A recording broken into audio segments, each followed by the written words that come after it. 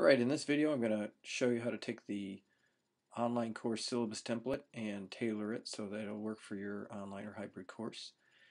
We're in the learning activity where the first step was to download the template, and you're watching the video, which was step 2.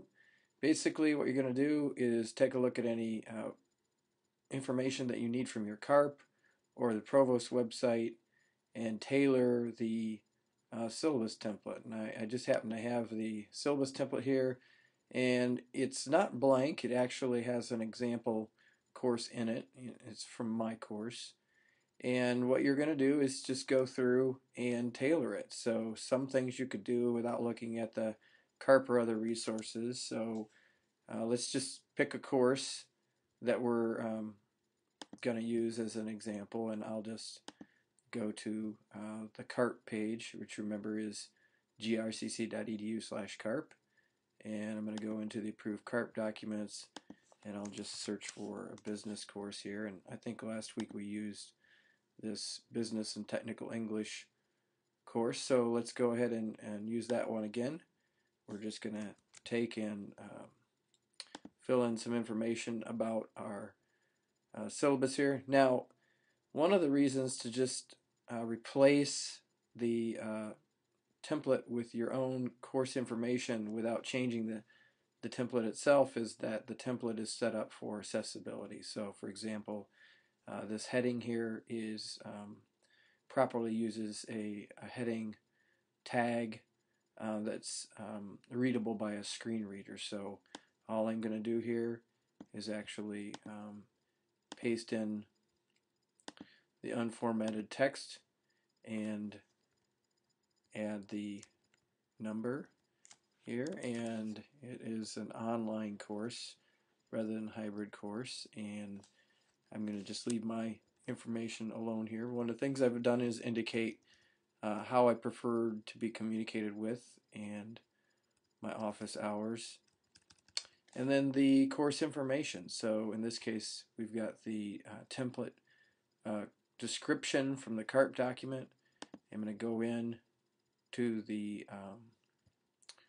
CARP document here, and here is the catalog or course description, and that's the one that I want to actually use right here to replace this language. And that's pretty much how you go through the whole template, replacing it with your own information.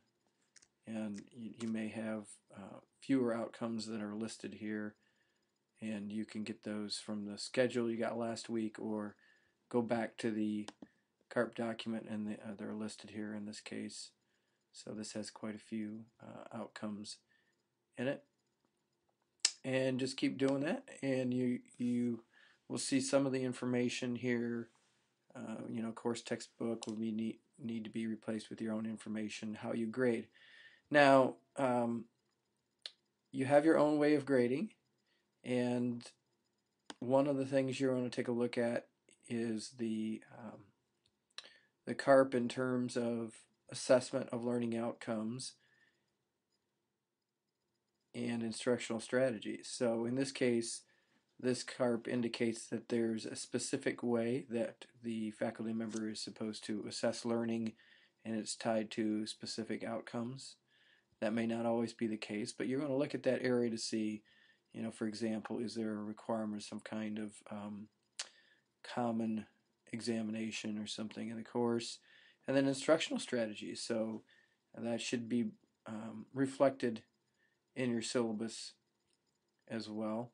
And then the grading scale that's in the syllabus is the default grading scale for the college, as well as what's in Blackboard by default. So if you're going to change this, know that that will be different than what's in Blackboard, and you'd need to go in and edit that. Course participation, this says just an example rubric. You could put in your own or keep it, and then most of these policies in terms of where to find assignments and your policy on late assignments needs to be in the syllabus, but the wording is up to you. There's some information in here about attendance that's related to financial aid, and a lot of these policies are directly a link to college policies, the student handbook, etc. So you don't have to keep changing that in your template syllabus here. And then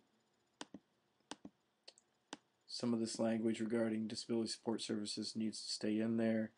And we have our disclaimer down here at the bottom about changing the syllabus content.